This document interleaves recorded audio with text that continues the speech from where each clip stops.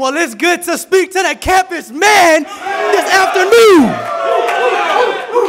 You know, it is an honor and a privilege to be able to address the mighty man of the LA Church Campus Ministry. You know that it's going to be a good service when there's an incredible welcome. Man, Nick Clyde, he came up here and he was preaching so good. I was like, I don't even need to get up and preach the word today. But it's okay because God called me to preach and I'm going to preach to my brothers, amen? The title that I've been given today is The Righteous Are as Bold as a Lion. And that's based off of Proverbs 28, verse 1. You know what I found is that a lion, it symbolizes fearlessness. A lion symbolizes strength and invincibility. And it's so incredible to know that the Bible in the Old Testament mentions a lion 155 times. But I thought to myself, I said, what makes a lion so confident? Tell us, bro. Come on. Well, let me give you a little synopsis of what makes a lion confident. A lion has 18 almost 2-inch claws. It has 2-inch canines. It has incredible vision, 8 times better than humans. And it has enormous leg strength. This is the weaponry of a lion. I believe there's 3 things as disciples that we need in our life to be bold like a lion. I believe there's 3 weapons that we need to crank out our campus ministries in 2019. I believe the weapons that we need in this room today is you got to understand who you are, your identity. You need to understand that your strength comes from the Holy Spirit. And you you must have faith. Point number 1, a false identity equals a false reality. Turn with me to Numbers chapter 13. Come on, bro. Come on, Aaron. Come on, Aaron. Come on, Aaron, bro. Come on. Come on, bro. Let's go, Aaron. Let's go, Aaron. Go, bro. In Numbers chapter 13, let's go, bro. We're with you. When I get there, but before I get there, let me get some water. My voice is dying already. I just got through a sore throat, so someone threw my tea away. I had to pray to get my heart right a little bit. When you think about identity, you think about the very thing that propels you to show who you are as a disciple.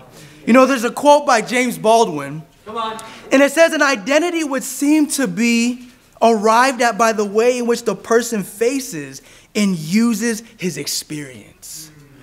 What that reveals for us is that as disciples, if we do not know who we are in Jesus, you cannot do the very things that God has called you to do. That's true. Come on, bro. Come on, Aaron. Let's pick it up in Numbers chapter 13. Come on, bro. Come on, bro.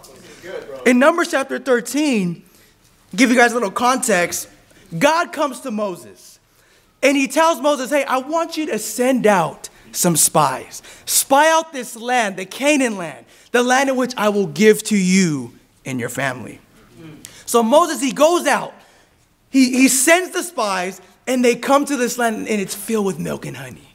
It's everything that they could wish and imagine. Right. But we're going to check it out and see what happened when the spies came back and reported. Let's pick it up in verse 31. In verse 31 it says, but the man who had gone up with him said, we can't attack those people. They are stronger than we are. And they spread among the Israelites a bad report about the land that they explored. They said the land we explored devours those living in it. All the people we saw there are of great size. We saw the Nephilim there, the descendants of Anak, and come from Nephilim. We seem like grasshoppers in our own eyes, and we looked the same to them. Wow. Chapter 14. Wow. That night, all the people of the community raised their voices and wept aloud. All the Israelites grumbled against Moses and Aaron. The whole assembly said to them, if only we had died in Egypt or in the desert. Why is the Lord bringing us to this land only to let us fall to the sword? Our wives and our children will be taken as plunder. Wouldn't it be better for us to go back to Egypt? And they said to each other, we should choose a leader and go back to Egypt.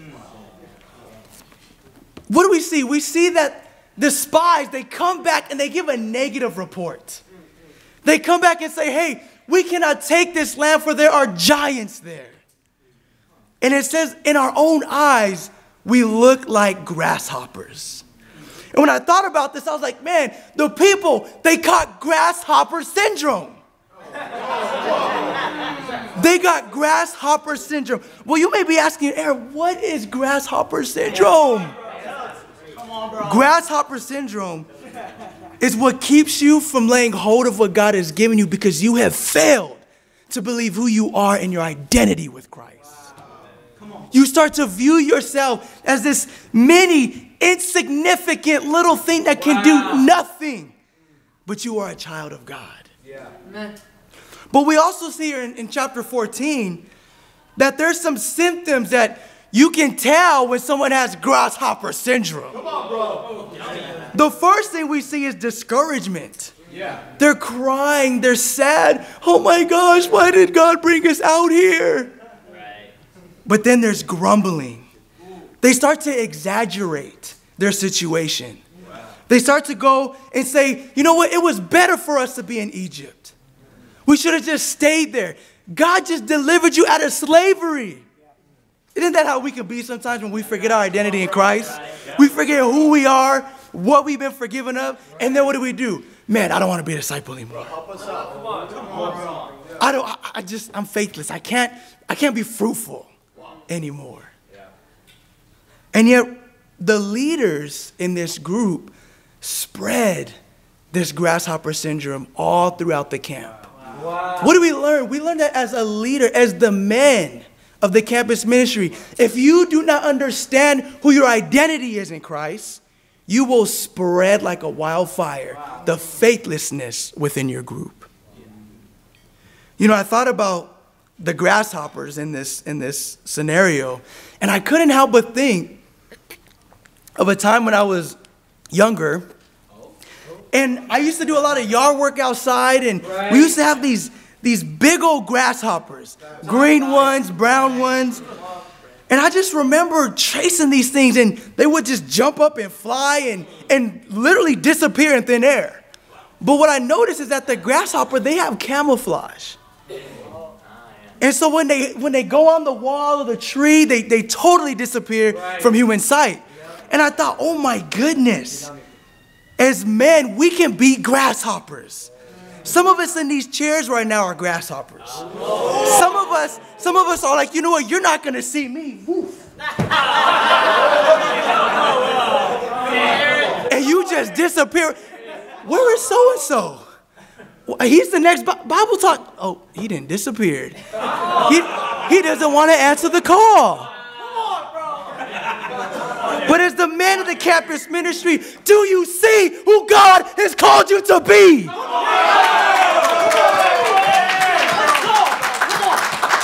Let's turn our Bibles to Judges chapter 6. You know, I'm sorry, but I just want to look at the bad examples in the Bible, because I think sometimes we just always look for the inspiring accounts in the scriptures to help us to be like, yes, I'm going to do that. But you need to see where you're really at sometimes so that you can make a change in your life.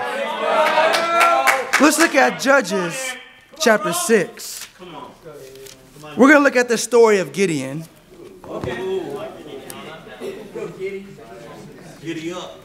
Now, Gideon was one of the judges, as we're going to find out. But at this time, Israel was being ravished by the Midianites and all these surrounding people. And they've turned their back on God. And in doing so, they received so much punishment from these foreign people that they begged God, God, please save us. Save us from ourselves. And so then God comes to Gideon to help save his people. We'll pick it up in verse 11. Come on, bro. In verse 11,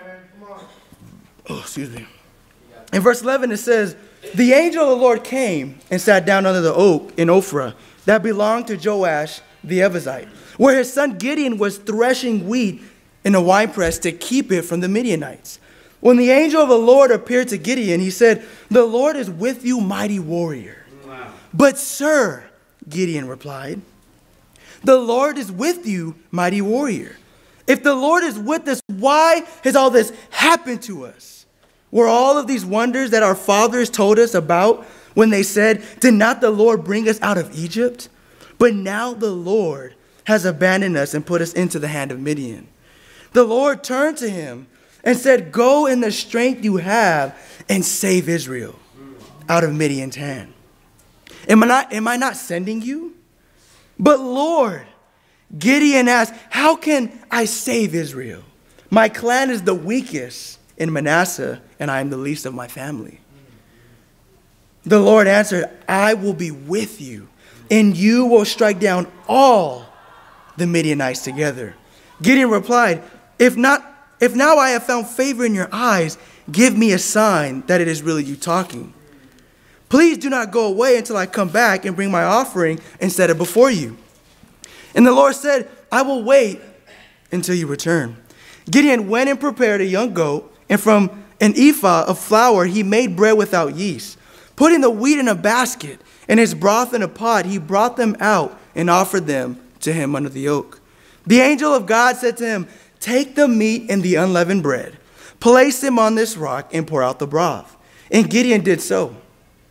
With the tip of the staff that was in his hand, the angel of the Lord touched the meat and the unleavened bread. Fire flared from the rock, consuming the meat and the bread, and the angel of the Lord disappeared.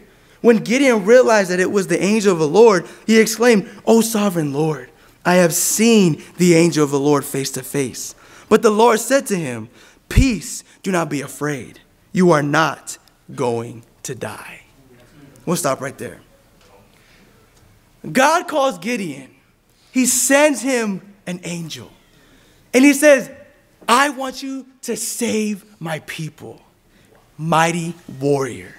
What does Gideon do? How does Gideon respond? But sir, but Lord. He makes all of these excuses why he could not save the people. But as you go on and you read throughout the chapter, in chapter 6 and chapter 7, you guys can write these down. In verse 39 through 40, Gideon, he goes and he requests to lay down a fleece to make sure that he's truly being called by God. Yeah. After God's already burnt up the offering, that was his first sign, and then he goes for a second, but then he goes for a third, and then a fourth. In chapter 7, verse 10, God even comes to him, he says, hey, if you're still afraid, go ahead and go down to the Midianite camp. There's a guy there, there's some guys talking, I gave them a dream that they're going to lose to you, and they will fall in your hands. If you're still afraid, go down, take your servant, and you'll hear that. So Gideon, he gets up and he goes down to hear this dream. He still doesn't believe that God had called him. You see, what do we see from Gideon? We see a desperate grasp of security. He wanted to truly make sure that God truly called him. And God is a merciful God.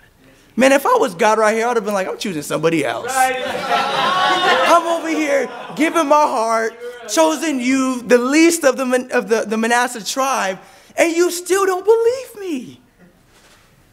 And yet I believe this is the way we act sometimes when we're on our campuses. When God has called you to just be a disciple, not to be a Bible talk leader, not to be an evangelist, but just to be a son of God and to preach the word. He says, go, I have called you mighty warrior. I couldn't help but think of The Matrix. Right. How many of you guys like The Matrix? I love The Matrix. Let's go, bro. One of the scenes in The Matrix I love is the dojo fight with Morpheus. And I always think like, man, God is Morpheus and I'm Neo. And I want to read you guys their little dialogue of what they're talking about right here in this dojo fight. Morpheus, he comes up to Neo. They plug into the Matrix. They're programmed. They know all the kung fu and all that. And Morpheus, he says, this is a sparring program, similar to the program reality of the Matrix. It is set a basic of rules of gravity. What you must learn is that these rules are now different from the rules of the computer system. Some of them can be bent, others can be broken, understand? Then hit me if you can. Morpheus, good, adaptation, improvisation, but your weakness is your technique. They keep fighting. Morpheus wins, knocks him down. Morpheus comes back and he says, how did I beat you? Neo says, you're too fast. But Morpheus goes, do you believe that me being faster or stronger has anything to do with my muscles in this program? Do you think that it is the air that we are breathing again? And so he calls Neo, he says, we're going to fight again. Morpheus answers back, what are you waiting for? You're faster than this. Don't think you are, know you are. Neo's hits finally hit Morpheus. Neo says, I know what you're trying to do. Morpheus says, I'm trying to free your mind, Neo, but I can only show you the door. You are the one that has to go through it. Wow.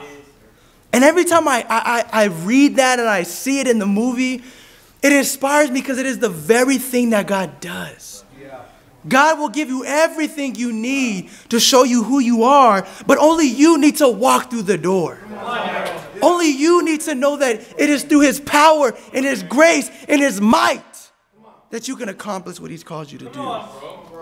You know, Romans 8:37 says, you are more than a conqueror. Yep. 1 Peter 2:9 says, you are a royal priesthood. Ephesians 2:10 says, we are God's workmanship. John 1:12 says, you are a child of God. John 15:15 says, you are a friend of Jesus. 2 Corinthians 5:17 says, you are brand new and a new creation. I got to ask you today, do you believe all those scriptures? Do you believe in God's word? Because if you truly say you believe in God's word, you're going to believe every single scripture I just read off. God has called us to be freedom fighters. God has called us to go on our campuses and just be bold and courageous for the Lord. Amen? Turn with me to Acts chapter 4. Come on, bro. Come on, bro. So come back on fire.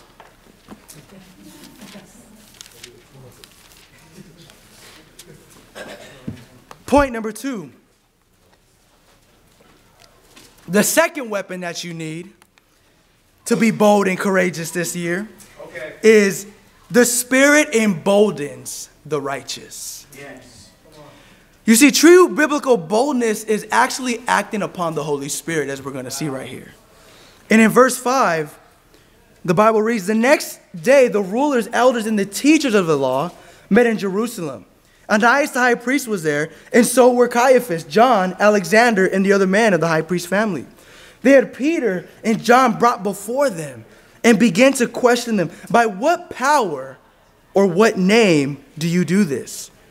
Then Peter, filled with the Holy Spirit, said to them, rulers and elders of the people, if we are being called to account today for an act of kindness shown to a cripple and are asked how he was healed, then know this, you and all the people of Israel, it is by the name of Jesus Christ of Nazareth, whom you crucified, but whom God raised from the dead, that this man stands before you healed.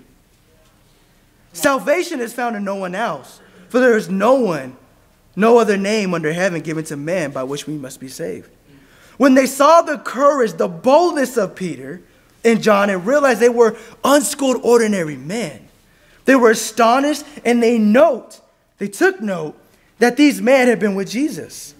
But since they could see the man who had been healed standing there with them, there was nothing they could say. So they ordered them to withdraw from the Sanhedrin and then confer together. What's up there? We see the apostles, they get arrested for preaching the gospel right here. But in verse 8, it says, as they questioned them, Peter was filled with the Holy Spirit. Has there been a time when you just felt filled with the Holy Spirit and you just preached the word to somebody on campus? But we see that the apostles, there was bold proclamation. You know this because Peter, he goes and he says, salvation is found in no one else. Peter had no problem telling people they were lost. Right. Do you struggle with telling people they're lost in a discipleship study? Do you struggle in L&D when you're trying to help that religious person to say, hey, you are actually in the dark and not the light? Let's put that out there right now before we go any further in the study. Are you afraid? Are you sentimental to proclaim the truth? Because that is what true boldness is, guys. I think we have a misconception of what boldness is. Boldness isn't just being loud. Right. Boldness isn't just being rude. Boldness is not being confrontational and just rude. Right. Boldness is actually proclaiming what is true. Right. That is what true boldness is. And yet we live in a time on our campuses that the status quo is that Jesus is not the way. We live in this status quo that, man, there's so many other ways to God than through Jesus. But are you willing to stand up and preach the truth in boldness? You know, the scripture teaches us that when they heard the apostles talk, they knew they had walked with Jesus. Why? Because Jesus was a powerful guy. When Jesus walked in the room, oh, everybody was like, oh, Jesus is here. How you doing, Jesus? But we understand from this passage that it wasn't the apostles that had this boldness. It was the Holy Spirit. In verse 8 through 12, the Spirit allowed them to accomplish something they could not do on their own. You see, you can't be fruitful on campus by yourself. You can't preach the word by yourself. You can't disciple people by yourself. You need the Spirit. You need that Holy Spirit. But let's also understand where we connect with the Holy Spirit. Amen. Let's jump to verse 29. I'm sorry, 27. Let's go, bro. It says, indeed, Herod and Pontius Pilate met together with Gentiles and the people of Israel in this city to conspire against your holy servant Jesus, whom you've anointed. They did what your power and will had decided beforehand should happen. Now, Lord, consider their threats and enable your servants to speak with great boldness. Stretch out your hand to heal and perform miraculous signs and wonders through the name of your Holy Spirit, Jesus Christ.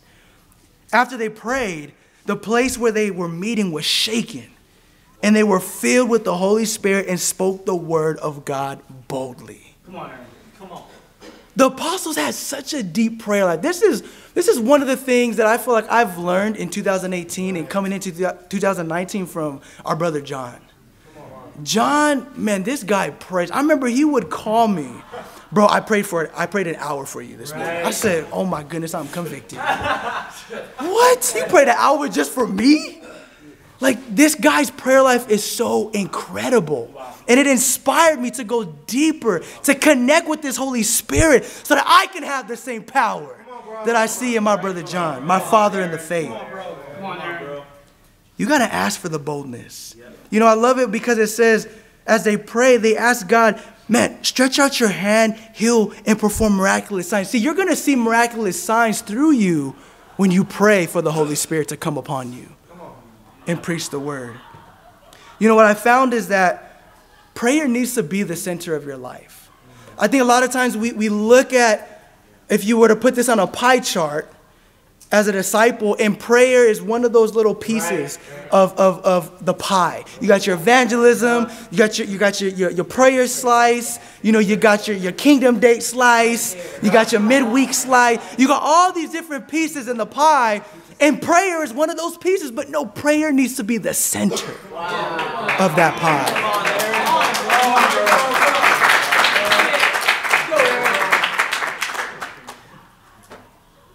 You know, being fruitful isn't that complicated if you tap into the Holy Spirit. And I look at our campus ministry, I look at these rows in the back, and I'm like, man, where are all these other brothers? Where are all the other future brothers that are going to be sitting here hearing the word of God preached? It's going to take you tapping into the Holy Spirit to fill up this room. Next year, I don't want to be in this room. I want to be in one of those big rooms we were in this morning. That's what a campus ministry needs to be, amen?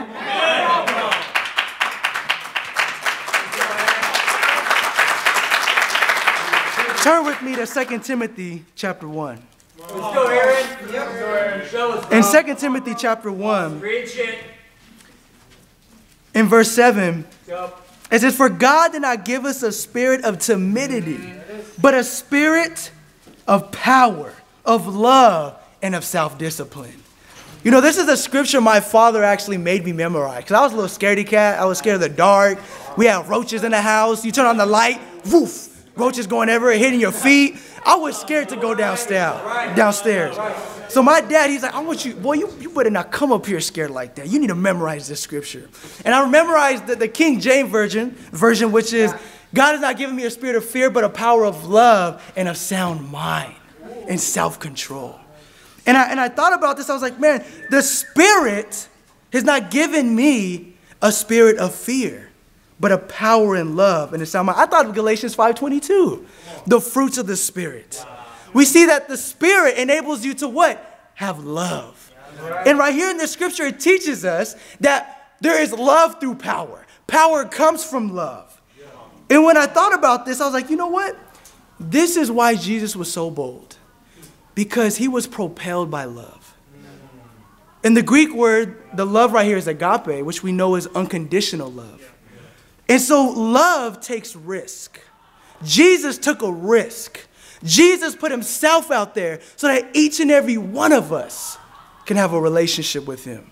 So we need not be afraid because we love God so much that it should be the very thing that propels us to do great things for God. You know, and I thought about that. I thought, I love animals. And I couldn't help but think about this one National Geographic scene I saw with two mother bears, grizzly mother bears. Now, if you guys know a little bit about bears, mother grizzlies in particular, are very aggressive. They will not let anything come near their cubs. Now, what male grizzlies tend to do is kill off their cubs so that the mother can come up and be in heat again so that it can mate with the mother. I saw this video, and these two mothers, one of the mothers takes the cubs up this sheer cliff. The other mother's cubs go up with it. This other one comes down and starts bulldozing this giant male grizzly. Now, this male grizzly has the power and the ability to kill this female grizzly right here. They're way smaller. And I thought, man, this mother was driven and was bold because of her cubs were endangered. Is that the way you view people on your campus? Do you see people on your campus as being attacked and just torn apart by Satan? Because if you don't have that power of love that the Spirit has called to you, for you to follow and to overcome in your life. Turn me to Luke chapter 4. You know, in Luke chapter 4, we're going to look at Jesus and how the Spirit impacted him and how it drove him to save the lost. You know, in Luke chapter 3:21, Jesus, he comes, he prays, and it shows us that heaven opens up and the Holy Spirit descends on him. But then in Luke 4, in verse 1, it says that Jesus comes full of the Holy Spirit. And we'll pick it up in verse 14, and it says, Jesus returned to Galilee in the power of the Spirit, and news about him spread through the whole countryside. He taught in their synagogue, and everyone praised him. He went to Nazareth, where he had been brought up, and on the Sabbath day, he went into the synagogue as with his custom. And he stood up to read the scroll of the prophet Isaiah was handed to him. Unrolling it, he found the place where it was written, "The Spirit of the Lord is on me, because he has anointed me to preach good news to the poor. He has sent me to proclaim freedom for the prisoners and recovery of sight of the blind, to release the oppressed, to proclaim the year of the Lord's favor." Then he rolled up the scroll, gave it back to the attendant, and sat down. Then everyone's eyes in the synagogue were fastened on him. And he began by saying to them, "Today this scripture is fulfilled in your hearing." Man, it takes a bold dude to come in a synagogue and says, "I am this scripture," full of the Holy Spirit. And he goes and he has the audacity to say, "Hey, this is what the prophets were talking about was me." Wow. You know, do you feel the Holy Spirit when you go and you just preach to the people on the campus? Come on, bro. Do you just get the passion and the understanding that it's a global epidemic of sin running rapid on these campuses? Yep. You know, I can't help but think about how Jesus felt when he read that scripture. Jesus must have felt so empowered to know that God had chosen him, that the Spirit itself was the very source of his power. And I think, guys, we need to take it to another level in our connection with God. Come on, bro. We need to really tap in to the Spirit and have a deeper prayer life. Man, come on, bro. Turn with me to Luke chapter 7. I'm running out of time. Time to speed up. Come on, bro. In Luke chapter 7, Keep it coming, bro. Come on, bro. and my third point is great faith determines your bold state. Great faith determines your bold state. Come on, bro. In Luke chapter 7, we're going to take a look at the centurion. I just want to give you guys a lot of examples, because I think we need a lot of examples today, amen? And in Luke chapter 7, this centurion, he comes, and he just tells, hey, send this person to go tell Jesus to heal my servant who I dearly love. But this guy's faith is so remarkable, as we'll pick it up right here in verse 6. In verse 6, it says, he was not far from the house when the centurion sent friends to him. Lord, do not trouble yourself, for I do not deserve to have you come under my roof. That is why I do not even consider myself worthy to come to you. But say the word, and my servant will be healed. For I myself am a man under authority, with soldiers under me. I tell this one, go, and he goes, and that one, come, and he comes. I say to my servant, do this, and he does it. When Jesus heard this, he was amazed at him, and turning to the crowd, following him, he said, I tell you, I have not found such great faith, even in Israel. Then the man who had sent returned to the house and found the servant well. Jesus was impressed by the centurion's faith. And what we learn from this is that the centurion says, hey, just tell Jesus to say the word, and I believe it's going to come true. See, all we need, guys, is the scriptures. When the scriptures tell you just remain in the vine, you will be fruitful. But you got to believe it. But this guy was bold, because you go to Jesus and you would think you would come to him personally and say, hey, Jesus, I know you can do this. Can you do this? He's like, no, I believe Jesus can do this. Let me send some servants, and I know it's going to get done. That's even bolder than coming to Jesus in his face and telling him, I know you can do it. This guy had great faith. You see, a retreating faith is a fatal mistake. A retreating faith is a fatal mistake. And I think a lot of times we tend to back down in our faith. We don't see the things that we want to see happen right away, so we get faithless. You know, when I read this, I thought about when I first became a disciple. And I remember I was just so full of faith. I believe if I got on my knees and I just prayed, man, it was going to happen. And I didn't care when it was. I just knew it was going to happen. And I remember that first couple months of me being a disciple, I remember baptizing 2 people in one day, multiple times, on multiple occasions. And I was thinking about this yesterday, and I was like, dude, what happened to me? What the heck happened to me? Now, I've been fruitful since then, but not like that. I saw my mom get baptized. I saw my football players get baptized. I've seen so many people come to God because I just had the faith that God was going to work through me. And I was thinking about this, and I was pondering. I was like, you know what? I got to get back to that bold faith, that great faith. And I challenged myself this year. I said, I'm going to be the most fruitful that I've ever been, even before I was a baby disciple. Amen. I was like, those days aren't over. They're not over. I'm going to make the stand that I'm going to be just as bold as I was when I was a young disciple, a couple months old spiritually. And we got to know that faith fuels our boldness. If you don't believe that faith fuels your boldness, you're in trouble. You're in a lot of trouble. And I think, guys, I want to challenge us with this acronym. And it's called AWE. AWE. Ask, wait, and expect. Come on, bro. Come on, bro. I want us to be men that ask, wait, and expect God to do incredible things in 2019. Amen. You know, Mike, this guy named Mike Yankonsali once said, boldness doesn't mean rude, obnoxious, loud, or disrespectful. Being bold is being firm, sure, confident, fearless, daring, strong, resilient, and not easily intimidated. It means you're willing to go where you've never been, willing to try what you've never tried, and willing to trust what you've never trusted. Boldness is quiet, not noisy. And I want to leave us today believing that. I want us to leave here believing who we are in Christ Jesus. I want us to be empowered by the Holy Spirit. And I want us to have great faith that propels our bold state. Amen. And to God be the glory.